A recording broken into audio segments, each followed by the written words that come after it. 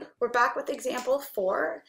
Instead of being asked to find the mean and the median, now we're asked to find all sorts of measures of spread. So we want the sample standard deviation, sample variance, the spread, the range.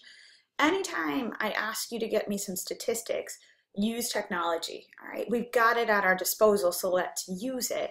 And when I'm asking you for stats, the quickest button, the quickest function on your calculator is to just do one var stats. So if we remember, we'll hit stat, we'll go to the right to the calc drop-down menu.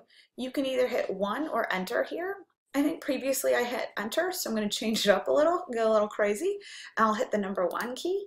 It still goes to that same calculator screen. So let's feed your calculator L1, hit enter, and here we are again. We have our sample mean, we have the summation of all of the values of our variable, we have the summation of all the squares of the value of our variable, and here's Sx, right? So 52.334. And you have S and sigma, so you have the sample standard deviation and the population standard deviation. But I just want to be clear, do not use this line. This is a number that your calculator is crunching that doesn't play a role in this class, all right? We use it for something else. I just want you to ignore that it's there and always use Sx. There will be, I think, one exception to this coming up in chapter 4. There will be one time you use the sigma line, but that will only be when S is blank. So in general, we're only using Sx is 52.334, or I rounded here to 52.33 web page visits, or 52.33 number of class web page access times. Put something in there with context for your units. In order to find the variance, keep in mind the relationship between variance and standard deviation. Variance is the square of standard deviation, or you could say standard deviation is the square root of variance. But I think probably the quickest way to crunch this number is just to take your standard deviation and square it. Now here's your squared key, right? It's to the left of your comma key, or you could say it's over your log button. And I'm just going to ask my calculator to crunch that number. And there is my variance. So you see me writing 2738.43, I rounded. Technically the units on this are web page visits squared, but those units just don't make sense in the real world, so I don't write them because ultimately we are only finding variance to get to standard deviation, so this is the real number that we want. Now there's a different way if you want to get your variance. So let me show you this other option. I'm going to clear this out so we have a new calculation screen. So this time, let's go ahead and hit second in stat. We're going to call up our list menu. So if I hit second in stat, you'll see there's a whole bunch of things you can do with your lists. You can call them by name if you want. I usually don't use this drop-down menu because it's just faster for me to hit second 1, second 2, but this is a different option for you. There's some operations in here, all right? So we can sort ascending, sort descending. You've seen that before. It can tell you the dimensions. It can do a few things, and you'll see this down arrow key, so there's still some options. Oops, it's lagging a bit. There we go. And we're going to use none of these, so I don't want you to worry about that. What I want us to go over to is the math drop-down menu, and this you have an option to use. So you could find the minimum value in your list, the maximum, the mean, the median, and keep in mind these first 4, they all come together from one var stats. That's why I use one var stats so much, because it just gives me all of this information at once. And if you scroll down a little, if we go past sum and product, you start to see option 7. Do we see standard deviation? Okay, we'll come back to that because I want us to look at this down arrow key. Your calculator is trying to say, hey, there's still some more functions below the number 7. So let me scroll down there. And when I hit this down arrow key, I can see option 8 pop up. There's variance. And since the down arrow key is gone, right, now I have an up arrow key. I know I'm at the bottom of this menu. So here's where I could find my variance. So if I hit second stat, go to the math drop-down menu, hit option 8, right, I can find the variance in L1. And there we go, 2738.81.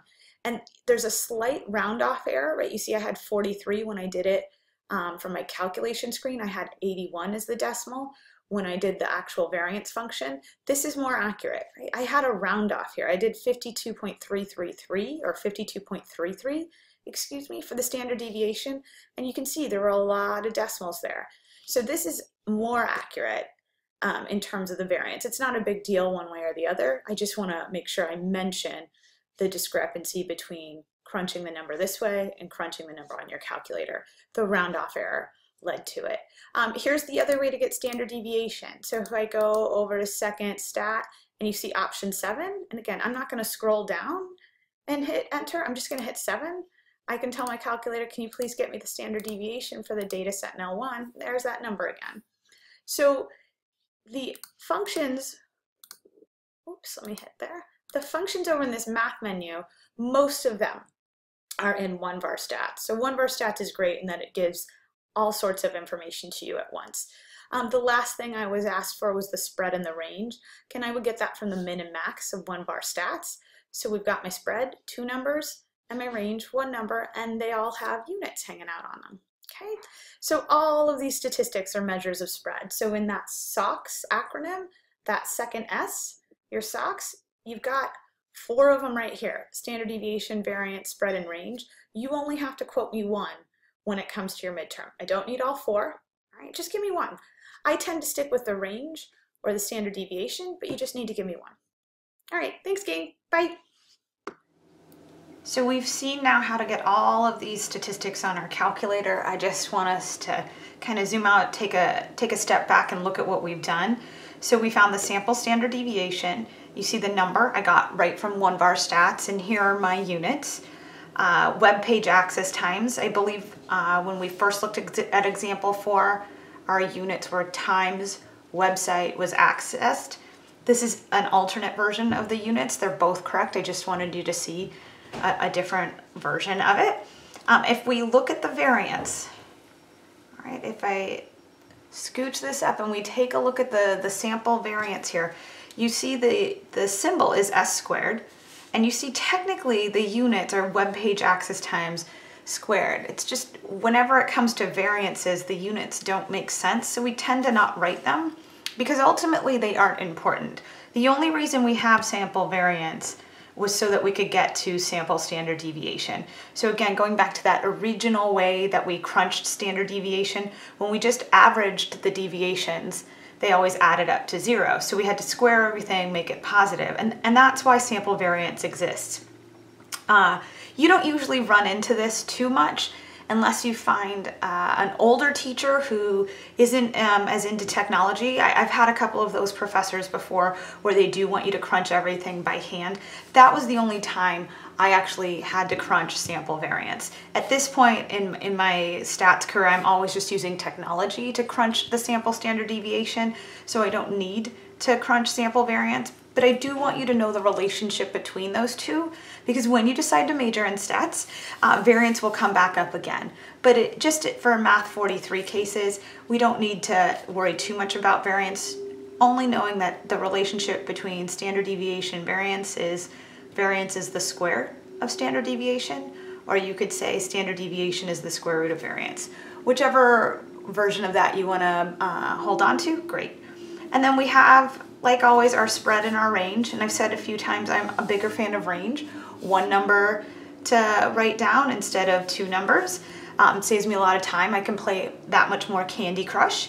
And I have this little note here. All of these statistics are measures of spread. So when it comes to your SOX, and we're talking about that second S, you could quote me the standard deviation, the variance, the spread, or the range. I don't care which one you do. I typically stick with standard deviation or range. Those are the 2 most popular, and we get them from one-var stats.